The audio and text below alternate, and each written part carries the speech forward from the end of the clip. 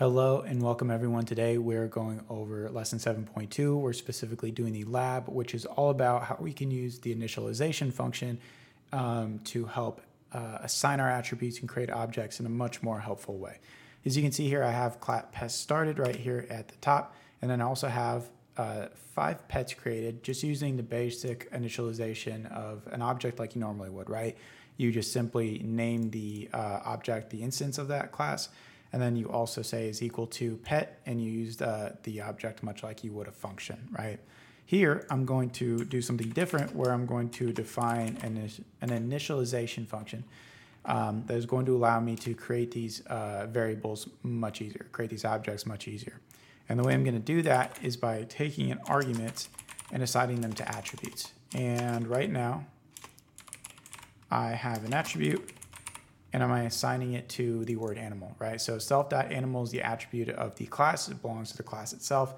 And animal is a variable that I haven't created yet. But what I'm going to do is I'm going to add this to my initialization line. So initialization, it's created just like a definition of a function. But what makes it different is it's a keyword, and it has these 2 underscores on each side. And that kind of gives it like an inherent function of objects in Python, right? That's what it's telling you. And I give it the self argument, which is just a generic thing we do in Python for objects. And I also give it its first argument, animal. So if I wanted to assign an animal for this, I would say cat.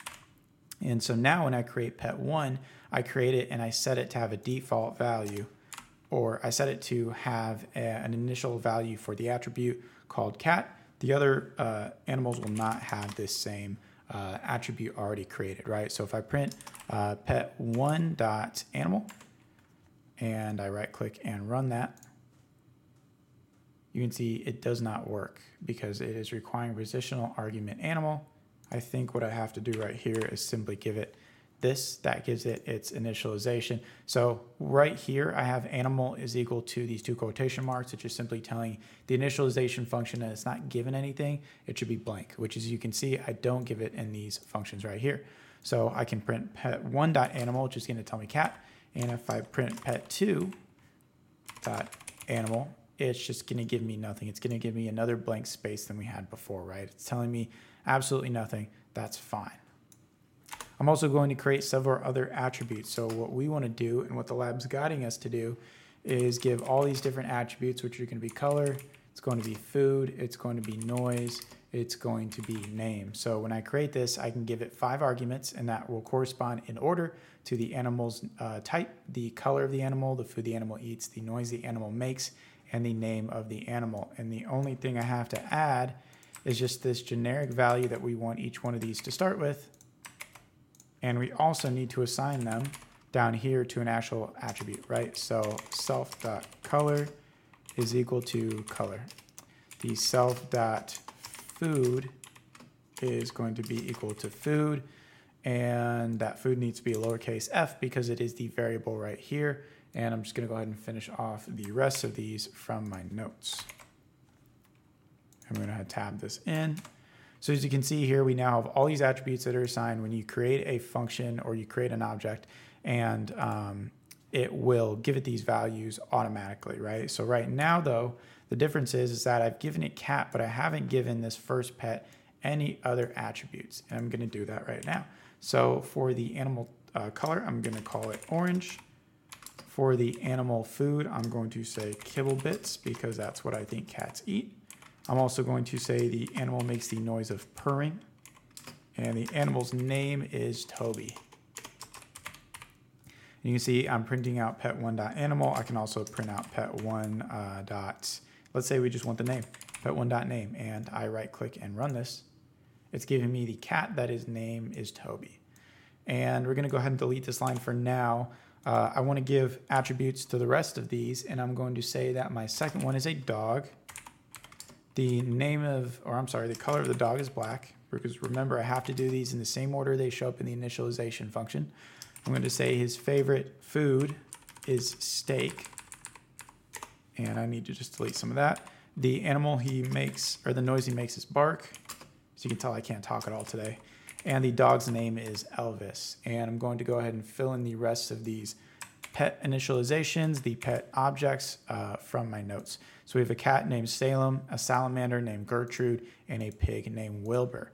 Now, the second thing that this lab wants us to do is to create a function that takes in a list of pets and will print out all the different attributes and tell us what they are, right? We basically want to do like the print we were doing earlier, except in a much more efficient way.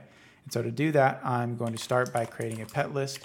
And this pet list is going to be equal to just a list of all the pets.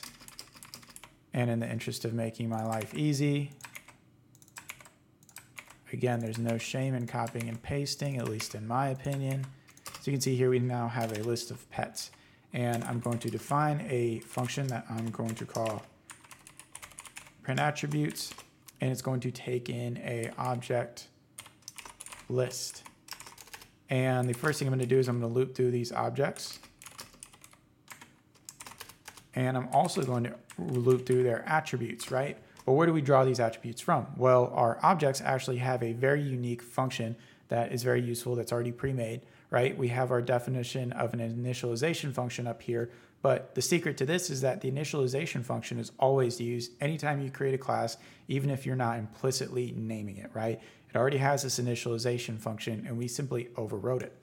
Down here, I'm going to say for attributes in obj dot underscore underscore dict. And what that does is this uses a built-in dictionary function, which is going to give us all the attributes of this object back in a dictionary format, which you should know because we've used them in our unit 6. So for the attribute in object.dictionary, I'm going to say print attr. This is actually going to print the name of the attribute, right? It's going to print what it is. So not the value we've given it. It's going to print out the key. So animal or color or food or noise. That's just what the word will say. And then I'm also going to use another function, which is called Git Attribute, that takes in a object. And my second argument is going to be the attribute itself. So it's going to tell me what the value is for the attribute and the objects that I've supplied. So if I call this function, I'm going to say print attributes.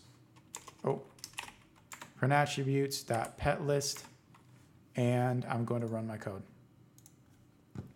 And over here to the right, I have the list as it's been given. So here I've created pet 1 and it loops through that. So the animal is cat, the color is orange, it eats kibble bits, it makes the noise of a purr, and its name is Toby.